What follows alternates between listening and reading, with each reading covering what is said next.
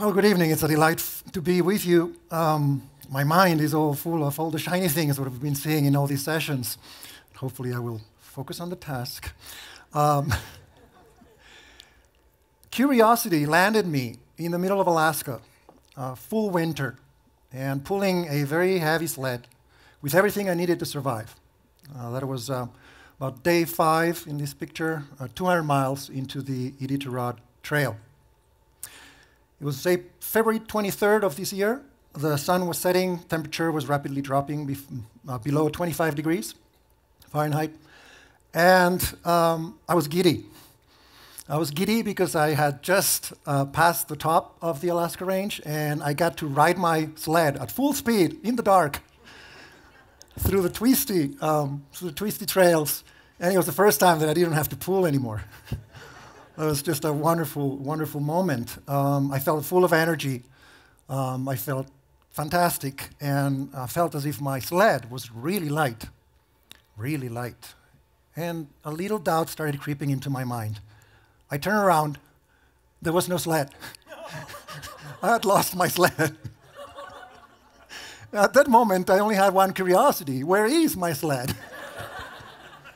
Pressing, intense, urgent.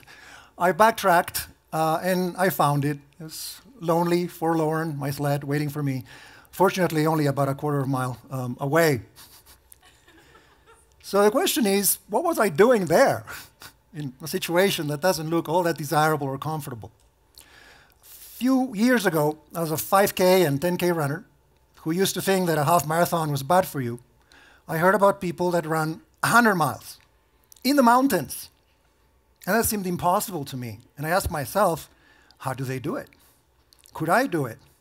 And more importantly, given that I'm not into heroics or into sufferfests, could I do it and enjoy it? And that was the key part of my curiosity. Could I learn enough about training, about nutrition, about navigation, about weather, about how my body responds to that kind of stress, that I could actually run it and enjoy it? And so I started learning, trained, and ran my first 50, and then worked with a great ultra-running coach, Cindy Stone-Smith, here in Colorado, and ran my first 100, and then had a few more. At that point, I knew how to do ultra-running. I had the recipe. I wanted more. I wanted better uncertainty, more discovery. I wanted to get closer to the edge, where there's little knowledge, no common wisdom, great insights to have, and where the self-imposed boundaries become irrelevant because the challenges at hand need to be responded to. And since I really have an attraction for the Arctic, I looked north to Alaska. So my first winter race in Alaska was the Susitna 100. I was so scared while I was fumbling to make my final choices for equipment that I missed the race start, which allowed me to take a picture of it. The need to know helped me overcome the fear and anxiety. It pulled me into the promise of the wonder and the discoveries that could be ahead. And fortunately, it did so, since this is probably one of my most enjoyable and beautiful hundreds that I've ever run. And so I did deliver on that initial ambition about being able to run long distances and enjoy myself. And there were lots of side benefits. When you start pulling threads from your initial curiosity and you follow them, entire new worlds show up that you can play with and you can have fun with. For instance, you want to train with your sled, but there's no snow right now. No problem. Just take a tire or two. And so those are disciplines that I would have never thought I would get to practice. I actually didn't know it existed. It's something that needed to be discovered on my side. It's one thing to run for 30 hours from aid station to aid station in 100. It's a very different thing to run for 30 days on a lightly supported basis. You need a lot more food, and you have to think a lot about it. As you dig into the subject, you reach the limits of what's available, commercially available, generally available. And I had the pleasure, if you ski, you know that it can be very aggravating to have your goggles fog. Polar explorer Eric Larson, who lives with us in Colorado, taught me this. He taught me to make goggle beaks. With the goggle beak, you redirect your breath down, preventing the fog from showing up on the goggles. And of course, it also keeps your face warm. So you get to play with equipment, and you get to develop and build your own equipment as you get into more and more detail and bigger challenges. No, this does not mean the Alaska range being stalked by a wolf. It's actually Beat Jägerlerner, also lives in Colorado. He's finished the Iditarod Trail Invitational 1,000-miler 3 times. And the wolf is my Border Collie scout. And we're training in the mountains of Colorado. And the point is, as you get into this topic, you find your tribe. You find the people that have the same curiosity. You get with them, and you learn together. And you develop a new world of knowledge and experience that is really worth it, which is one of the keys of the reasons I got into this. I didn't want a book answer, or I didn't want to spectate how somebody runs 100 miles or more. I wanted the tangible, the experiential, the visceral understanding of what that meant. And so I did my Susitna 100, and then I went on to other winter races, last year culminating into the Yukon Arctic 300-miler. And at that point, I wanted more. There was more to be learned. I wanted to go beyond what was a normal race. There are 2 races in Alaska that are 1,000-ish miles long. The Iditarod Sport Extreme and the Iditarod Trail Invitational. They're both in the winter, in February. They're lightly supported. And they go from Anchorage to Nome. I signed up this year for the Iditarod Sport Extreme. You can run it, you can bike it, you can ski it. You can see me 3rd from the right, and this time it doesn't actually look like I'm scared. So I learned to hide it at least. The course follows the Iditarod Trail, biggest part of it. It goes through frozen rivers, frozen swamps, frozen lakes, frozen mountains, frozen tundra, frozen sea ice. Very diverse terrain, even if it's all frozen. But behind every question, there's beauty waiting, even if it's frozen. And frozen can be beautiful and worth going for. And so here you see Mount Susitna. As I ran along the Susitna River, the frozen Susitna River, here you see the Alaska range. That's where I lost my sled. And you can see one of the iconic tripods that marks the Iditarod Trail. You can actually see 2. Beat, the man who finished 3 times that race, actually has one of these tripods on his driveway here in Colorado.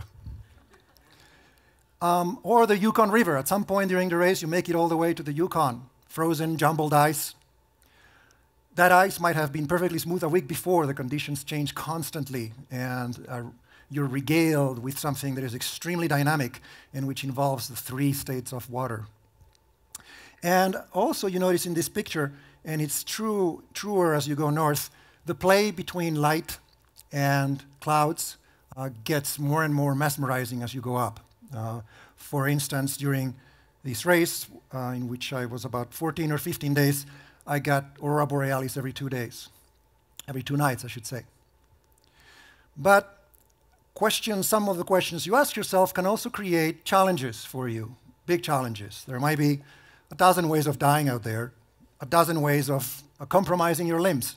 And of course, part of the curiosity is how do you learn all of the practices, processes, tools that would allow you for that not to happen. To acquire the mastery that will open the door for you to be able to answer that question and to satisfy that curiosity. In this particular case, we're talking about things like open water. And so as you're running on a frozen river, you do not want to fall in the open water and be taken away by the current under the ice, because that's a bad outcome. And it's something that you want to learn to assess in terms of what's the quality of the ice you're in.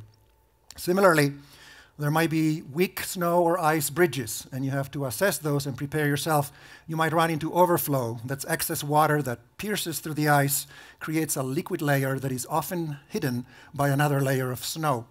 And so for all those situations, like the one that you can see behind me, what I did is always let my sled go first and let it tell me what the situation was. It's one of the simplest techniques they can use, even if my sled was half as heavy as I was. But the main complication, the main challenge in a race like that, which is so long and lasts so insufferably long, is variation. This is a picture of Alaskan endurance phenom David Johnston. He's won the shorter 350-mile Iditarod Trail Invitational 6 years in a row. His shortest time is 98 hours. His longest time is 210 hours, a difference of 4 days. And what you see in the picture is a part of one of his races where there were 50 miles where there was no snow. So he was pulling the sled on whatever terrain was available at that moment. And variation for me personally is a very attractive feature. The ability to respond to a very broad array of situations, to be able to have the tool, the ability to respond to the challenge as it changes, as opposed to a hyper-specialization where you get rid of all variation. Sort of an aesthetic consideration of why I have this curiosity for things like that.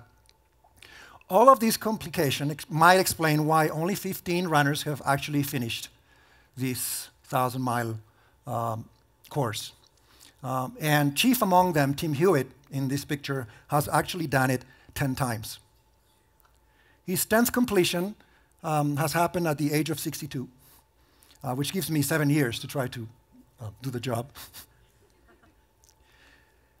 Along with the known beauty that you can expect, along with the known challenges that you can expect and prepare for, there's the reward and the treasure of unexpected wonder.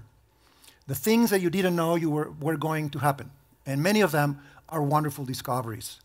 I didn't know, as I got into the trail, that I would go through a whole series of small towns and settlements that were magical because they were so different from anything that I knew. For instance, the town of Nikolai, population 50. In 1963, they built their own runway so that they could be reached by the rest of the world. And they actually have 3 flights a week. With those 3 flights a week, they supplement their hunting and gathering with Amazon Prime 2-day delivery. And so that's how they get their frozen pizza, TP, diapers, and kibble for the doggies. A longtime resident who was waiting for his delivery invited me to dinner while I was there at the airport, and I got to enjoy a wonderful moose stew. His wife had hunted the moose and had cooked the stew. And I am incredibly grateful for all the random acts of kindness that I experienced along the trail. From the invitation to sleep in the library of the school at Nikolai, to the woman who was very concerned about me and the bears and gave me a charm to keep them away, to the couple that gave me a little bottle of schnapps in case of emergency. All of those encounters, unexpected and new relationships, turn the experience into something magical because it's beyond your control. And it's the part that makes it truly special. There's another very important part that doesn't happen in relationship with others, that doesn't happen in relationship with the landscape, and it's internal. They say that ultrarunning is mental more than physical. And when you're going from 100 to 1,000, that truly must probably be true. And so you can see me here at mile 450. This is 150 miles further than I had ever run. I look a little tired. And I am in need of using all of the mental tools that I can use. 4 mental tools that worked reasonably well for me are, first, the way we listen to pain. We tend to interpret pain as a message to stop. Pain turns out to be a much more subtle and nuanced message. And if you learn to listen to it, all kinds of interesting things can happen. You can increase the space of action that you have. Sometimes pain is just noise, and you just ignore it. Sometimes pain suggests a small adjustment, maybe a change in gait, and you do that. Sometimes pain just moves around, and that's fine. As long as it moves, you're okay. Sometimes you just mumble, "These two shall pass." And it actually does after a while. Only once in dozens of races did I have to consider the message as an order to stop. And believe me, there's a lot of pain involved in these things. When you are in a 1,000-mile race, if you ask yourself, you think about the end of the race at mile 10, at mile 100, at mile 900, that's not going to be productive. It might create unsurmountable internal obstacles. Instead, I like to think of the race as infinite. There is no end. I will race forever. If I'm on a very steep climb, I'll do the same thing. The climb is not going to end. It's infinite. There's no point worrying about it. Anticipation is gone. And at that moment, I am free from the future. I am not trying to get to something anymore. And on another front, it happens that I make mistakes in planning, and I discovered that during the race. So it might be a wrong choice of equipment, might be a logistical error. I discovered at mile 400 that I wouldn't have coffee for 200 miles, and I'm a coffee addict. So I could have spent a long time just kicking a ghost of the past. You know, you damn Jorge, T-1, why did you do this to me? Jorge, time T. But I find it more useful to tell myself, it's my job now. I get to drive. I have the relay baton. I'm on the driver's seat of this jalopy, even if it doesn't have coffee cup holders.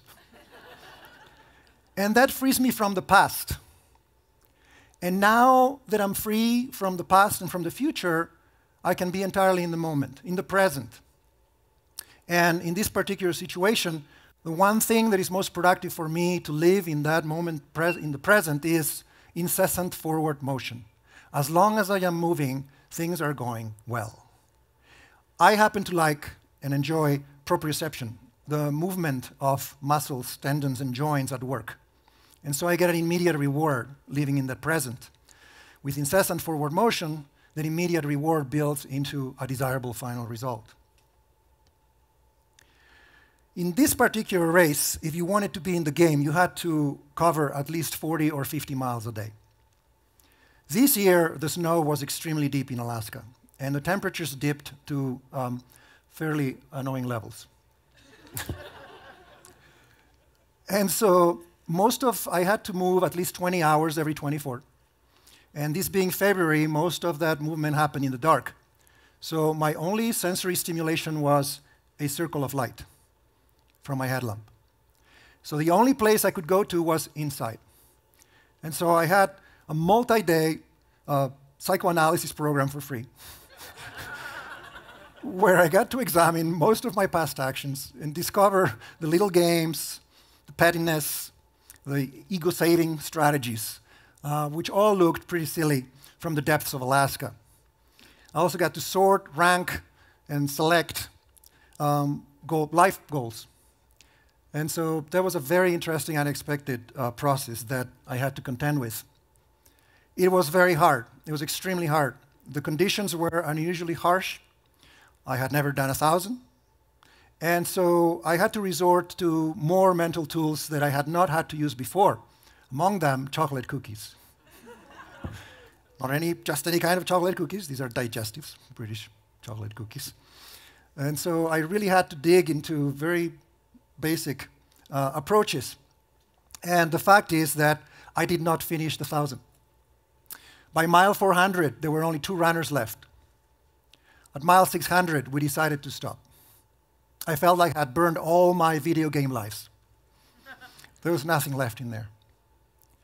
And so I'm signed up for next year to complete the trip, to answer the questions that have not been answered yet from a curiosity perspective, such as, what does it feel like to run on a frozen ocean, on the Bering Strait, which you get to if you go far enough? I don't know that yet, and it pulls me, it calls to me. In the meantime, this asking myself, what is it like to run 100 miles and enjoy it, provided me with rewards and experiences that I could have never imagined. It went way out of control.